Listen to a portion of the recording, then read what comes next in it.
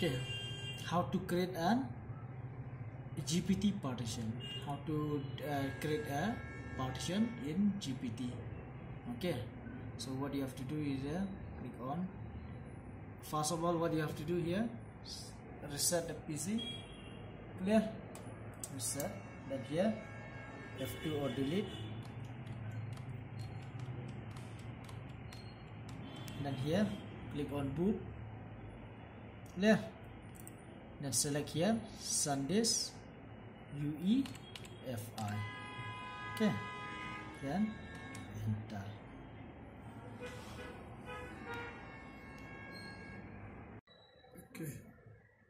Okay, so here what you'll do, next, and here install now.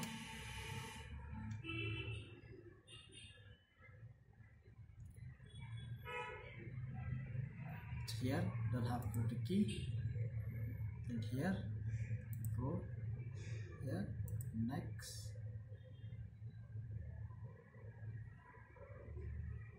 here accept, here next, here custom.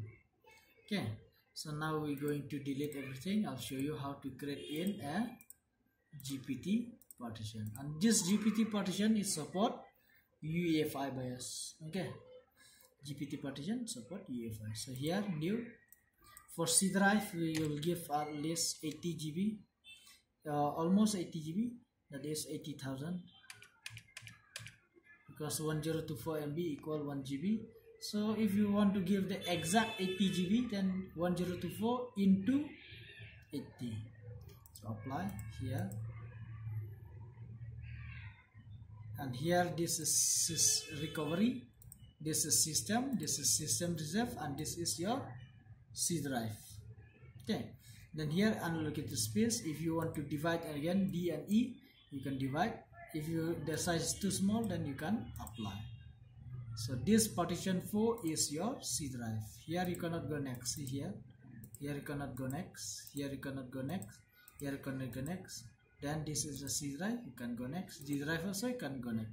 But what you have to do is that this is your partition 4 is your C drive.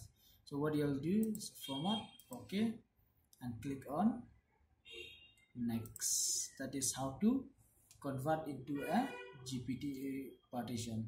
Okay, so this is GPT partition, have 3 systems reserved. This partition 4 is your C drive.